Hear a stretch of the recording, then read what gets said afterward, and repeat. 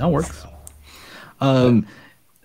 So I think maybe next week we might have. Oh, Wilfried's messaging me. That's. Uh-oh. I heard you talking on the podcast. Spidey sense. Yeah. So next week we might have Anthony Grimani on.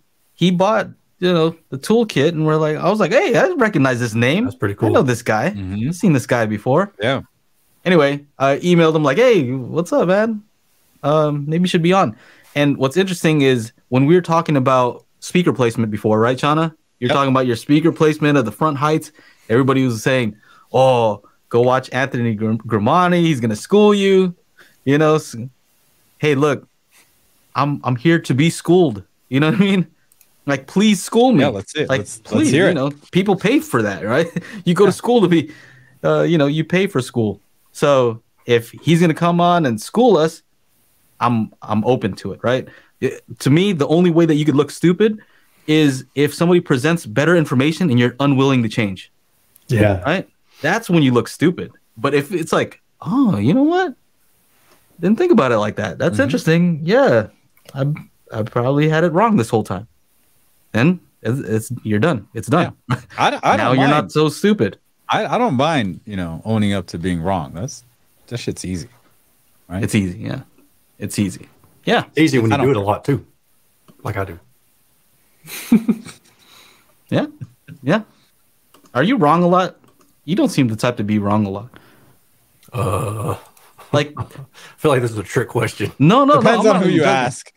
I'm not. Oh man, I'm wrong a lot because I that's how I learn. Like if I'm questioning something, then I just start throwing out what I think because that's the process of me like learning.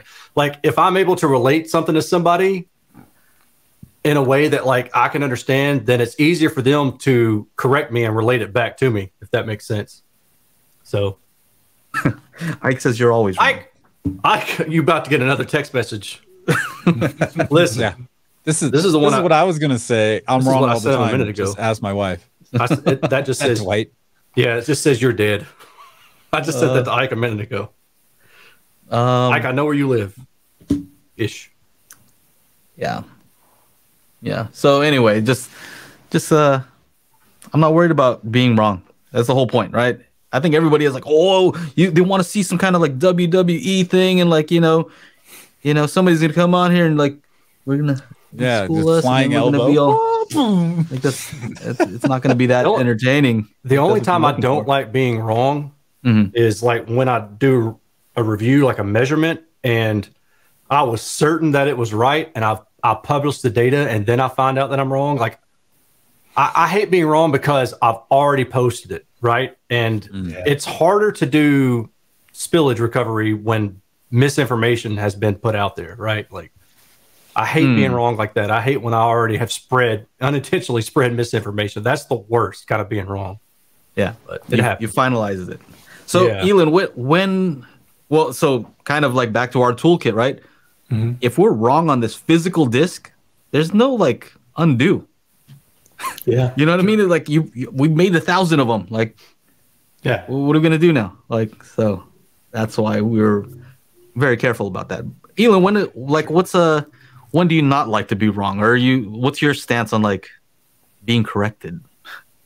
Oh, I'm all for it. Like I can take criticism. I mean, just like when Chana called me up after he saw my video and was like, "Hey, I never thought about doing the timing like that, but I did it kind of wrong at the same time." Like, I mean, it was just a different approach, but at the same time, I didn't go into my preamp and then mess with the distances that way to also have the acoustic alignment. But I mean, I didn't say you were wrong. I asked. I'm like, did you read the manual? He's like, I kind of skimmed through it. Yeah, I would expect Elon to not read the manual. Yeah, right. Yeah. If you're a reviewer, you just go and start reviewing. Let me test this out. I'm just trying it. Let me see what's up. Yeah, let me see this thing actually works. Yeah, I don't want to be, might be biased. Might have some stuff in the manual like, yeah, this is gonna sound great. Just listen out for the You want that in there. Should I start doing that in the full guide? Yeah. Just listen out for the images to snap into place as you. No, but you know what's funny is if you're willing to be wrong, right? And you're just gonna try something, you're willing to try something out and possibly be wrong, you actually might discover something kind of cool. Yeah. Right. So like that might be something I can recommend to people is when you're doing the timing thing, number one, try to move the speaker if you can. If you have no option, then just use the delay. Yeah. Right. But if you have the option to actually move the speaker, it's like, exactly. That's a better way. It's better to move the speaker. Mm-hmm. Like when we were talking car audio, you don't have the choice. Like speakers it's there. Yeah. So you just use the delay. But yeah, if you can move the speaker, that's the best. Anyway. But yeah, I don't mind. I mean, it's one thing for people to be like a bitch about it when they're telling me how I'm wrong. But, there's you don't like how they're telling you. Yeah, there's obviously a nicer way to go about telling me that I'm wrong. So what would be a way that you wouldn't like? Well, just the other day there was a comment on the XLR versus RCA video that I did several months ago, and like, I mean, yeah, I don't tout myself. I don't have a lower third Chiron that comes up that says audio expert anywhere in my videos. I'm not. Like, I'm a consumer. I love audio. I'm a big fan of movies. I'm a cinephile. I've went to school for audio engineering for music, but like, I just love audio and I love how it makes me feel when it sounds spectacular. But I'm just a consumer like the rest of you, and I love doing research about audio. So honestly, I'm learning just like anybody else as I'm doing this, as I'm trying to present this information. So this dude like spouted this, I don't know, like 6 or 7 paragraphs in this comment about why I'm wrong about saying how XLR actually works versus RCA. And at the like, obviously I didn't read the whole thing because I didn't need to. If somebody's going to take the time to write out an epistle on why I'm wrong, then it's like, okay, whatever. Just go. Like, you clearly had enough time to show just how wrong I was.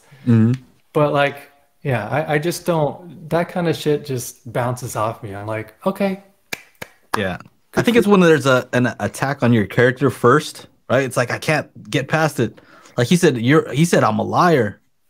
I'm not a liar. And then like everything else could be correct from there on.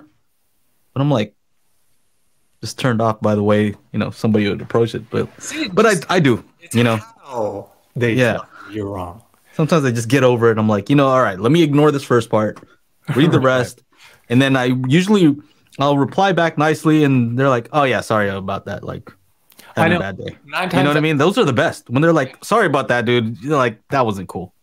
Like, oh, I didn't even have to say it. Right. You realize? Yeah. I can't get over if I they responded to that long epistle just with just a cool with a thumbs up, and that was it. Because I'll usually say thank you for sharing. Yeah, that's all. Something like that. Now, if you can't catch the show, we do have an audio version at anchor.fm/daily HiFi. So make sure to go on over there if you like to listen to the show.